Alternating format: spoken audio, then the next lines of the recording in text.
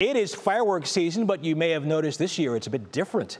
As 3 News investigator Rachael Polansky uncovered, calls to Northeast Ohio police reporting fireworks skyrocketed as much as 1,000% from last year.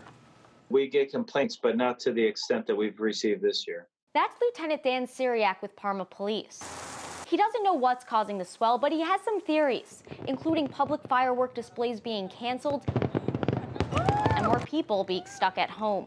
Just due to the situation we're currently in, I think, people are looking to provide their own entertainment. So let's look at the numbers. Last year, Parma Police reported 41 calls related to illegal fireworks for the entire month of June. This year, that number quadrupled to 188 calls for the same month. Shaker Heights Police saw a big spike too. 1 call related to illegal fireworks in June 2019 turned into 58 calls for June 2020.